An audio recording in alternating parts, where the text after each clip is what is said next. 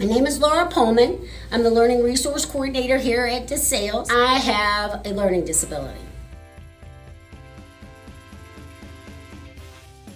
The reason I share this information with you is very simple. I get it. I get it from a personal point of view, from a parent point of view, from an educator's point of view.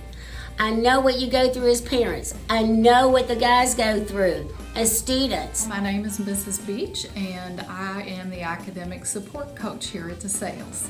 One of the things that I do at DeSales is work with the freshman teachers and freshman students to support any academic needs that you might have.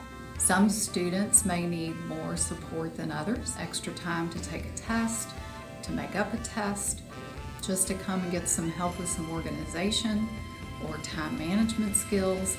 All students in the 9th grade class, I'm here to serve. We do a program where we're set up with accommodations. So the boys have the regular classes. We do have 3 different levels of classes, but their accommodations take place regardless of which level that they are in. So I have students that are taking advanced placement classes, AP classes where they're getting college credit, or dual credit courses where they're taking a course here at DeSales and getting credit through a college somewhere. One of the things that I do in the classes that I teach, and I do have a couple of classes, we work on executive functioning skills, include organization, planning, time management. We want to make it so that your son is able to demonstrate his learning. That's the key to the accommodations. I'm either going to accommodate how that information comes in for your son, or how he's able to demonstrate his learning.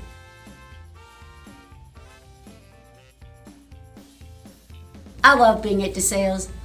DeSales is like a wonderful family. I'd never planned on being here this long when they first asked me to start a program here. I thought 5, 6 years, maybe 7, I'll be gone. And you guys, I'm here because I fell in love with the place. Absolutely fell in love with the place.